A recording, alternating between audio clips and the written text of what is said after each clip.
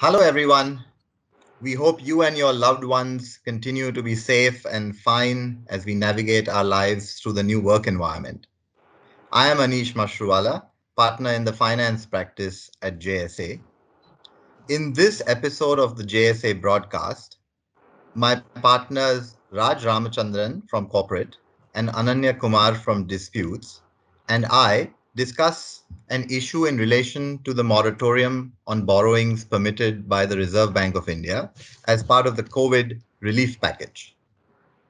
As you may know, in order to cater to the acute liquidity stress due to the initial lockdown, the RBI first introduced the moratorium on March 27th, 2020, permitting lenders, a variety of categories, to grant a 3-month waiver on payments from all its borrowers, which were falling between March 1st to May 31st, 2020.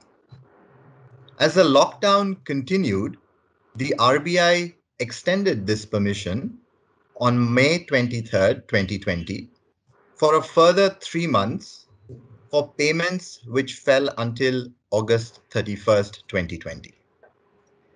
Given the current situation, there is already talk of a further extension, albeit on a more selected basis. But in this episode, we intend to cover a fundamental issue that has cropped up in relation to the moratorium in the first place. And that is one, whether interest on interest, also known as capitalization of interest, can be charged by the lenders. So in that context, I would like to ask Raj to share his thoughts on what the expectations of the borrowers are, especially corporate borrowers, from the moratorium that has been provided by the RBI, and particularly with respect to the capitalization of interest. Thanks, Anish. The topic of moratorium is indeed very important and one that requires a lot of thought and foresight in implementation and decision making. It literally affects each and every person in the financial ecosystem, be it a borrower, a lender, a bank, the depositors, and other stakeholders, either directly or indirectly.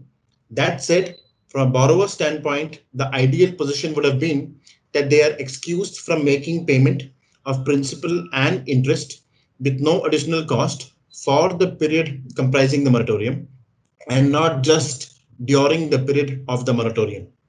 That, however, does not seem to be the intent for obvious reasons, as the relaxation is merely a deferment and not a waiver, with the interest continuing to accrue during the period of the deferment.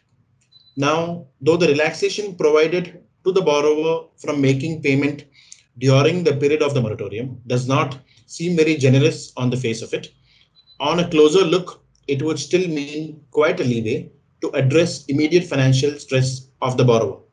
The borrowers affected by the pandemic and having cash flow concerns or disruptions would have one less problem to deal with, that is, identifying other sources of income to repay the lenders to avoid a default. The other key aspect and consequence of availing the benefit of the moratorium is that the unpaid interest would be considered as a loan due to capitalization of interest. It would be akin to the bank having lent monies to the borrower to pay the interest during the moratorium, with the net effect being that post the moratorium, the borrower would not only have its initial loan, but will now also have an additional loan in its books to service. On the positive side, the relaxation from making payment during the period of the moratorium also ensures that the borrower's account will not be classified as an NPA due to non-payment, with no adverse impact or effect on its credit score either. So all in all, some good benefits, and as the borrowers would say, could be better. Borrowers should therefore only exercise the option to avail the benefit of the moratorium if it helps meet some other immediate business requirements or to conserve cash, and not if they are able to meet their payment obligations and have liquidity. We're already seeing some restructuring of loans and revisions to the terms of repayment in interest, and it is likely that some more will follow, and hopefully that should result in some financial relief to the borrowers in addition to the time relief provided by the moratorium. Thanks, Raj. While admittedly the focus of the relief package has been to provide support to the borrowers in order to avoid defaults, lenders would also want to ensure that their books are not adversely impacted, right? Accordingly, if they were to lose interest income for the entire duration of the moratorium, not only would their profitability be further impacted, but they would also have the adverse impact of the cost of maintaining regulatory capital for the duration of the moratorium. Where the impact of COVID is greater on certain business sectors, this would only mean additional risk taken on by those lenders for those borrowers. Accordingly, there has to be a commercial reasoning when applying the moratorium, even from a lender's perspective. In fact, if one looks at the RBI circulars in relation to the working capital borrowings, it in fact states very clearly that the accrued interest portion during the moratorium can be converted into a funded interest term loan, effectively suggesting that lenders may charge interest on the interest portion that has been converted into the fixed portion. So, from a lender's perspective, the relief is one of giving its borrowers a breather during this unexpected cash crunch, but not one of taking the entire risk of lost income on itself. The lender's argument from a business perspective would sort of mirror its borrowers in that the lender also needs to be shielded from the impact of COVID in the same way that the borrower is being provided relief. Ultimately, therefore, it boils down to risk transfer of the impact of COVID. And while lenders do serve as financial partners of its borrowers, they cannot be equated as business partners. On the other hand, lenders, of course, need to be mindful that squeezing an already stressed borrower would not only be in their own interests in the long term, where there is an obvious going concern reason, they would also want to make sure that it survives. Accordingly, lenders need to apply their commercial wisdom in balancing interests and, pardon the pun here, but obviously also protecting their own. In any case, since the matter has merit on both sides, depending on which side you are on, it hasn't taken long for the Supreme Court to be called upon to weigh in, right? As all matters here. In that context, I would like to ask you, Ananya, to provide some insights in relation to what the legal interpretation challenges are and how and whether the court should even be considering this aspect. Thanks, Anish and Raj. I think the both of you have wonderfully explained the different perspectives that arise on account of the moratorium, the lender's side and the borrower's side, so to say. Anish, as you rightly mentioned, the question of the validity of the RBI circular is presently pending before the Supreme Court. And the primary point of contention in those proceedings is the interpretation of the language of the circular when it says that interest shall continue to accrue on the outstanding portion of the term loans during the moratorium period. So let's look at why the challenge. If you ask me, basically, it can be broken down into two parts. The first, that there is no complete payment holiday in terms of the RBI circular. In other words, while there is a deferment of the installment due date, availing this deferment means that the borrower is liable to pay interest arising from the additional time being granted for repayment. So effectively, at the end of the day, you will end up paying more. You will end up paying for the time that you have taken. The second component, which is what seems to have prompted the Supreme Court to observe during the last set of hearings, that the charging of interest during the period of moratorium would amount to interest on interest, is whether further interest can be charged on the delay in payment of the original interest. So what does this mean? It's a complicated sentence. Under normal circumstances, the borrower would have paid the loan installment on the due date, and this installment would have included both a principal component as well as an interest component.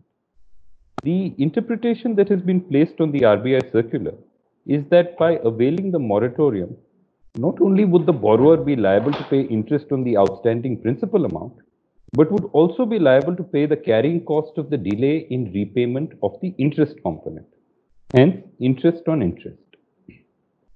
Now, if we look at the law on the subject of compound interest, capitalization of interest, and the concept of interest on interest, The Supreme Court had held in 2010 in the case of State of Haryana versus SL Arora that these concepts are not per se contrary to Indian public policy.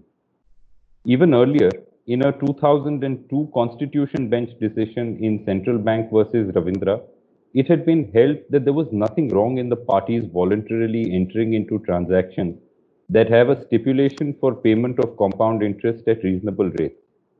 Similarly, there was nothing wrong in authorizing the creditor to capitalize interest on the remaining unpaid amounts so as to enable interest being charged at the agreed rate on the interest component of the capitalized sum for the succeeding period. In principle, therefore, seeking payment of interest on interest is not per se impermissible. Having said so, I think it can be argued, firstly, from a legal perspective, that in the present case, there is no contractual agreement already in place where the borrower has agreed to pay interest on interest. And secondly, from a practical perspective, and this is to reiterate what you mentioned, Anish, that by charging interest on interest, the whole purpose of the moratorium in the COVID-19 scenario is possibly being set at naught. Now, we're all aware that the matter is listed in the first week of August, so in the coming few days. So, while it's difficult to predict what the final outcome would be, and I say this because the lender's perspective of not wanting to be saddled with the risks and costs on account of COVID is not without its own merits. The ideal situation would be for the RBI as the regulator to come up with a midway solution, possibly by permitting charging interest on interest, but capping the rate at which such interest can be charged. I think we need to remember that it's not always the legal interpretation that is the most important thing in the present context. Rather, we need to look at what win-win solutions can be found for all of us. Thanks, Ananya. That is indeed a very helpful analysis on the issue, its interpretation, and what might be in store on this point. I mean, clearly the Supreme Court, the RBI, and of course the government will all have to play their part to ensure that the right balance is struck. I mean, there are already options, that are being heard in the corridors out there. So let's hope for the best. In fact, this also applies, to the overall COVID situation that we are facing. We are now well into the fifth month of our new working life. And with each passing day, we hope that we are closer to a more definitive solution to the whole COVID issue. However, at the same time, we must keep in mind that we need to be prudent and precautious so that the last several months of restricted living is not compromised by letting our guard down. On that note, we thank you all for listening, and we wish you a safe time ahead. Take care.